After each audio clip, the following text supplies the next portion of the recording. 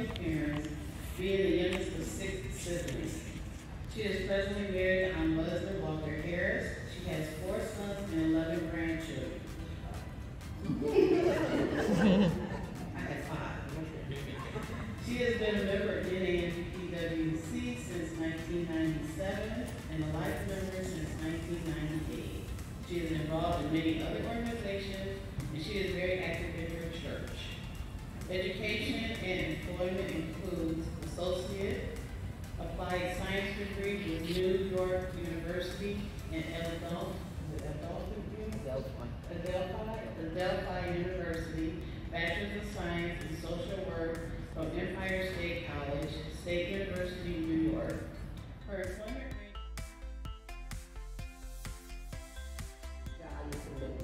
we are in it for the long haul.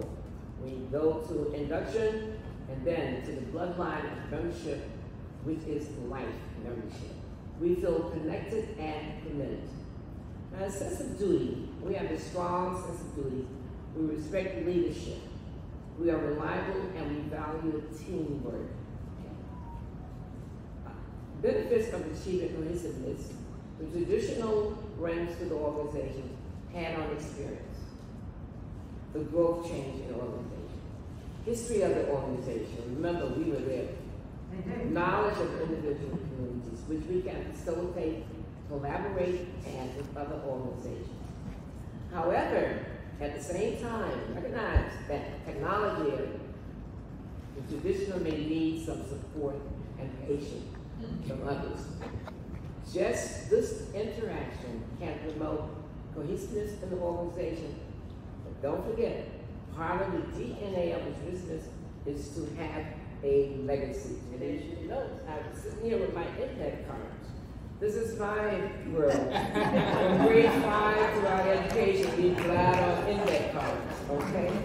And some fun stuff was the radio. I brought my own radio, and I made a poster, okay? Remember, Murray the King, 10 wins.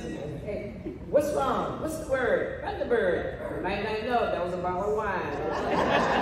Jackie Wilson, lonely teardrops. And then Chuck E. Cheese, oh, that's this again. Last but not least, Ella Jane, at last. Thank you, ladies. Thank you so much.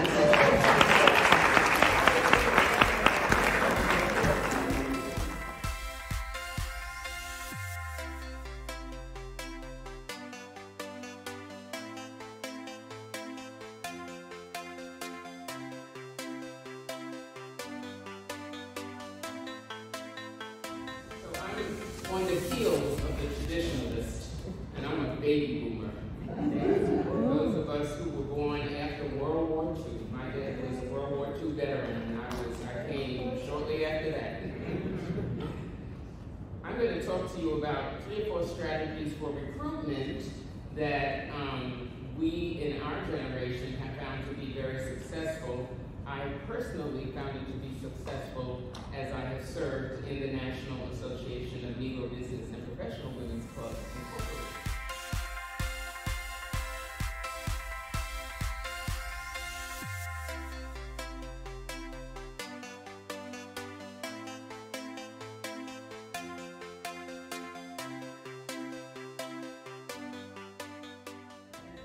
Generation Xers. One of the things that we as Generation Xers look for is mentorship. We value mentorship and the opportunity to network. We don't have a problem working with anybody. True. It's to work with, share what we know, and learn from those others. So, again, the key for us is mentorship. And creating networks. We like networking, be it at work, with the club, what have you. We enjoy networking as a group. We like sharing experiences, and we also like building those relations. Definitely, for me, I found that to be beneficial. Another thing that we do for Xers, diversity and inclusion. And it goes back to what I said previously. The ability to work with diverse groups and be inclusive in all things that we do. It is not our goal to eliminate, but it is our goal to bring people together. Regardless of the age, background, it is our goal to work together collaboratively in order to accomplish goals. Communication and engagement. We appreciate authentic and transparent communication. I'm guilty of sharing way too much sometimes. But the thing is, I have nothing to hide. So sometimes, we have to let people know you're not pulling your weight. We need for you to do more. Mm-hmm. Sometimes we might need you to do less. Right. Or sometimes we might need you to do it differently. But the goal is, again, communicating and being transparent and authentic in our communication. Personalized communication with those various channels. I was well, I'll get to that later. But the personalized communication and the communication channels. Social media, we like it. We like, again, networking events, and we like being able to connect. As far as sustainability is concerned, again, networking opportunities. And then, of course, leadership development, taking those things that we know and those things that we can learn from others and utilizing that to benefit the club as a whole. The benefits to achieve cohesiveness, stronger support networks. Again, I think I've said networking or networks at least 3 times so far. That amplified voice and advocacy, just working together to accomplish the goals, support our communities, increase professional development opportunities is what we are looking for. And then, of course, the fun facts. The internet was born with us, as well as the computer. Gloria had her note cards, Marie had her handout. I've got my laptop. That also converts into a tab. Black diversity. The birth of hip hop. Curtis Blow. And these are the brains. Bring it up. All right, you got it. We love our fashion. Bell bottoms were a fashion trend. And for those of us who know, fashion repeats itself, so definitely. And then, of course, video games as entertainment. Love myself some Pac-Man, some Centipede, and then we had the at-home games that were born during this time frame, the Atari as well as the Nintendo. Yes. So, still got one, huh? Yep.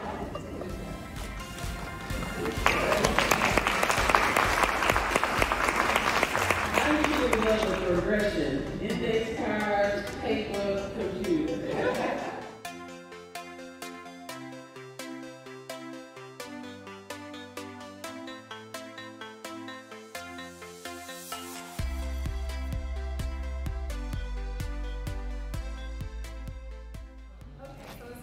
Organization and recruitment.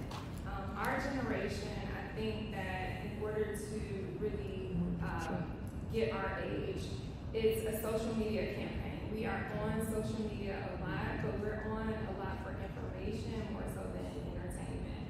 I think that we learn a lot from social media, and it is a platform that we use for information more than entertainment.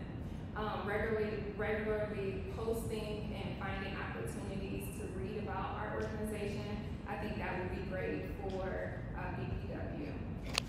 I also think that a campaign to local colleges and universities would be something that will get our generation, because we still like to work with young people.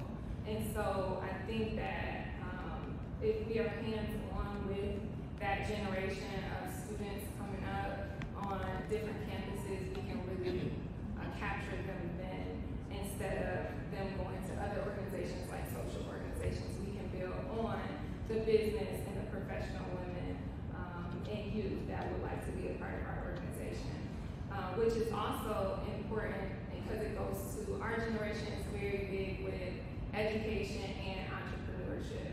And so if we are a business organization, we should be finding those entrepreneurs who want to be molded, who we can support funding, or just give our knowledge and wisdom throughout the club. I also think that there has to be a what is in it for me. That is a really big part of our generation. Okay, what are you going to give me that I don't already have? Develop me as a professional, as a business owner. What do you? Because when I think about it, a lot of times we might say, "Oh, we'll do a business plan workshop." Well, I already have a business plan. Or, we might do a social media, how do you work Instagram or Facebook? Well, we already know that. So what are you going to give me that I do not already have? And I think that will be able to sustain us once we get here is that funding. I think that all businesses and organizations, especially for our generation, we're looking for funds. Like, how can we build our business with grants and opportunities to have more funding to grow us? And so that is one of the sustainability points that I have, is diversifying funding streams, because I've just noticed in meetings, whether I've been in this organization for almost 10 years, and one of the things that I keep hearing is, how are we going to pay for that? Or where's that going to come from? Or where's the funding? Or have you done your fundraiser? And so I feel like if that is a burden that's taken off of our organization, and we really dive into the free money that's out there for organizations like us, we can really grow as, organization. That won't be a part of it. We will just say, this is the budget and what can we do? Instead of where is the budget coming from? Another thing for sustainability is building relationships throughout the organization. So for many of our club sisters, we only see each other here on, the weekend of our Southeast District or our national convention.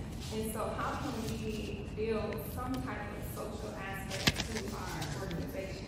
Yes, we are not a social organization, but this is something that appeals to us. We want to be able to have fun and build relationships and have networking opportunities. And I think that would be great. I met Brittany Montgomery last year, and I believe she's in my generation as well. But ever since we met from Southeast District, we have built a relationship. And so I can call her and say, hey girl, what are y'all doing this weekend, your organization? Or what are your youth doing? Let me steal from you, or she's stealing from me. So it's a way for us to really communicate and really develop those relationships, and not just having a weekend of, us looking fabulous, right? And then the last thing I was going to say about sustainability is key performance indicators. I feel like we need to set goals and start marking them off. Have we hit this indicator? How far are we from it? Is it a 5-year or 3-year plan, and everyone kind of understands and knows what we're marching for? So that way we can all speak the same language as well. So that would be the cohesiveness, and how can all of these things help us to achieve and become a better organization is, one, speaking the same language. There is no misconceptions or disagreements, which is part of our parliamentarian, right? I'm getting that right? That keeps us in order and making sure that we all speak the same language, and then that everyone feels valued and also held accountable. So to the fun stuff. Our fun facts for our generation, we love social events and networking. And I think that we probably love this because we grew up without cell phones and social media. So we were outside playing jump rope or meeting different people from the street. And so we rode bikes together and things like that. But we are also a generation that, while we didn't grow up with cell phones or social media, we're like in between. So we know what it's like without it, we know what it's like with it, and we're very savvy with technology. We are investors and entrepreneurs, I told you that part. If there is no purpose, there is no interest, and I think that's very important. We don't like our time wasted. And I think we are one of the most educated generations. We really thrive off of college-educated people and people in our circle who really understand and value their profession. And then finally, I I think that our generation is very delayed in like life milestones like marriage and children and not me, but home ownership. Our generation is like, I'll get there when I get there. You know, I'm focused on my life. So that's millennials.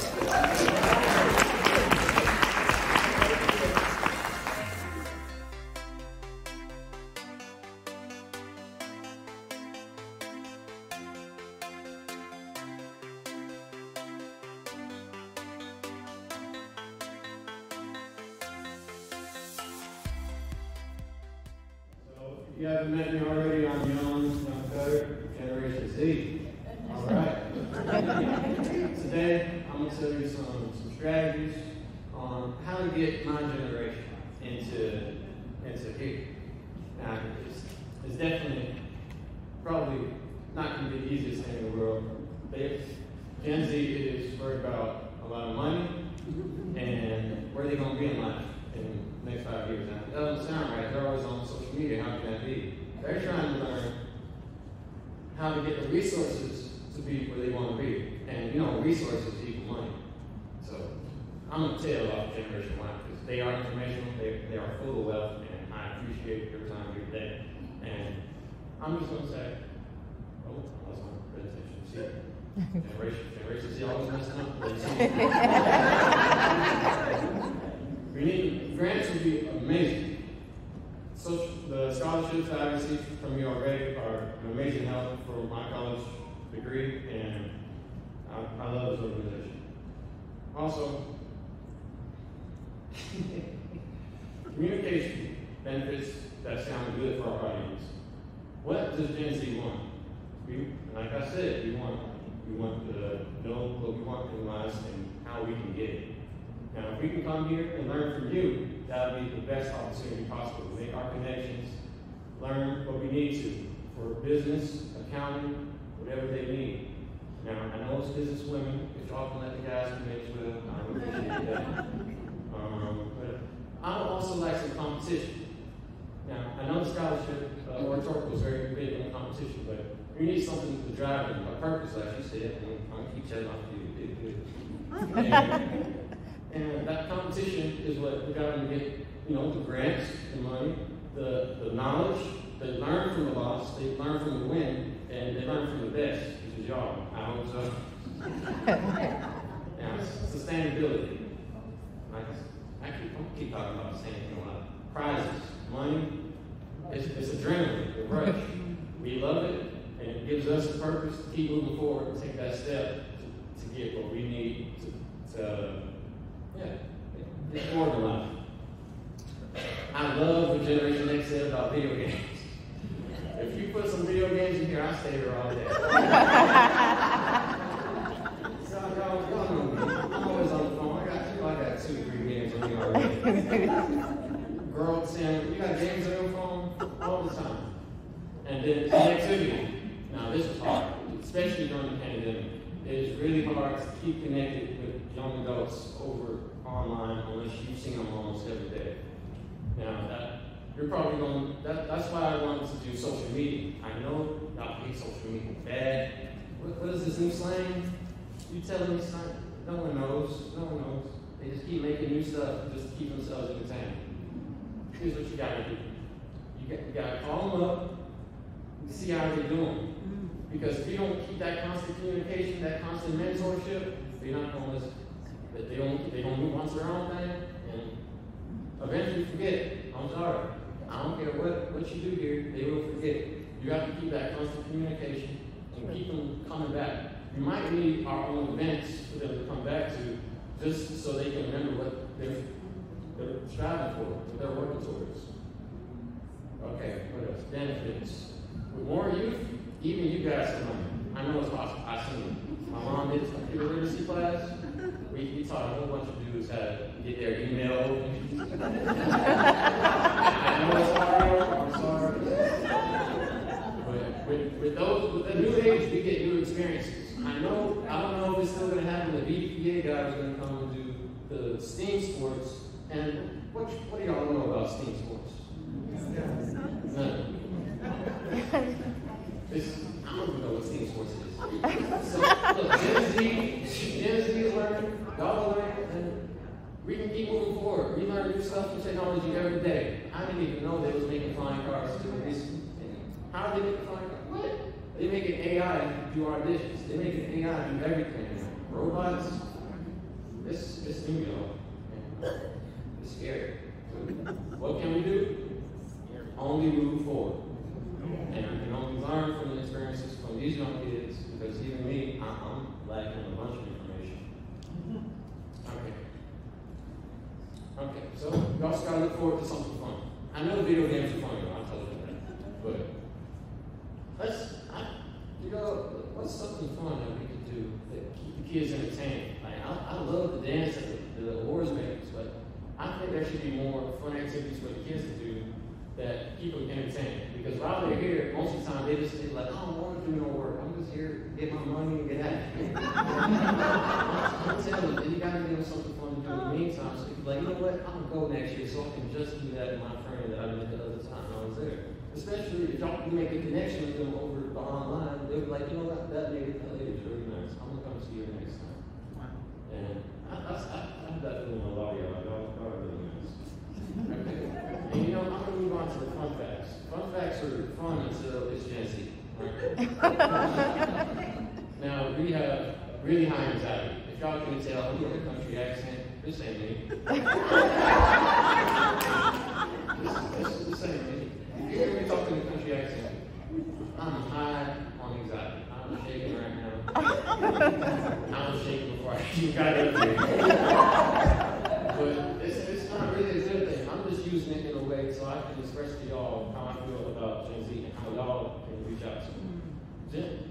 Anxiety is a big thing. Even in college, even kids lower than me. They're insecure and they're scared. But I'm using this, put my step forward and tell y'all, if you can really push them to do something, they'll get used to it. The more you do it, you get practice. It's almost second nature. It's like tying shoes. I know we don't like shoelaces. There's shoes out there. It's almost second nature when you put them out there to do something they want to do. It's like build a business. If you build 5 businesses, you think it's going to be hard to make the next one? No, I don't think so. But you know, if you first own a business, you're like, I don't know where to start. I don't know what to do. Who do I contact? Y'all right here, just waiting for the Gen Z. And I know y'all can definitely help because y'all been through that situation with all this stressful money, procedures, bringing out all this stuff just for we're out here on Friday, Thursday, we're going crazy trying to put all this stuff for registration. What does Gen Z know about that? And then, kind of scary as well. Sorry, Gen Z house and rent prices. Ever since the pandemic, they've only gone up. And I don't see them going down anytime soon. And especially for kids like me in college who want to rent a house or even buy a house, we're going to need some help. And back to resources, y'all. You know what resources they do? Money. And we really do need, we need the mentorship. And finally, even in middle school, we have only been cared about one thing, for my generation at least, is money. I'm going to make money. I'm in middle school. What job am I going to do? Do I want to be a computer scientist? Do I like computers that much that I want to code all day and get tired and just go to sleep on typing on the computer? No. It's very scary. Even now, I'm like, I'm going to pay for the next almost 3 years of college without a steady job. I have a minimum wage right now. I'm working at Troy, $7. That's a problem.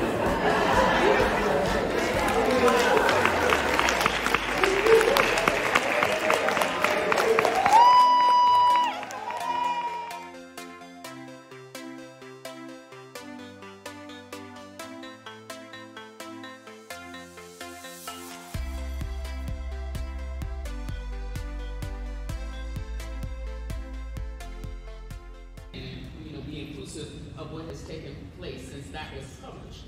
We need to do that. People need to know what we're about. We've done so many important things. When I was national president, I had the opportunity to go to, I think it was Austin, Texas, where our organization was given an award because of the war efforts that our founders were involved in. And they knew that, they recognized that, and we received an award and a recognition because of that. So it's just important that we always keep abreast of history, whether it's history in this organization or history ourselves in a very protected and knowledgeable way. June, could you give me that email address again, please? Yes, responsibility 2324 at yahoo.com. Yep. Thank you. National Past President Castillo, the resources that you talked about the book, I would love to put some snippets in each one of our newsletters that you receive to make sure that everybody's getting the same information. I will get it to you. Thank you. I just want to piggyback on the history book. I was in that first class, the first cohort, when Miss Janet, we were in 2008, and so we started the book, the research, and then